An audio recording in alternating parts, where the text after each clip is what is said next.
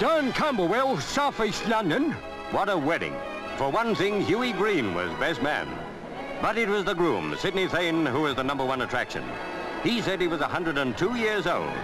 Lucky Maude Franklyn was a blushing bride who could only boast 73 summers. Nancy Roberts helped her down at the Registry Office with at least 5,000 looking on. In the breast of centenarian Sydney beats a young heart. He only met Maude 6 weeks ago, and then he wasn't content with popping the question. He told her they were going to marry. Simply left her no choice. No girl can resist a man like that. Extra police had to be on hand to keep the crowd at a distance.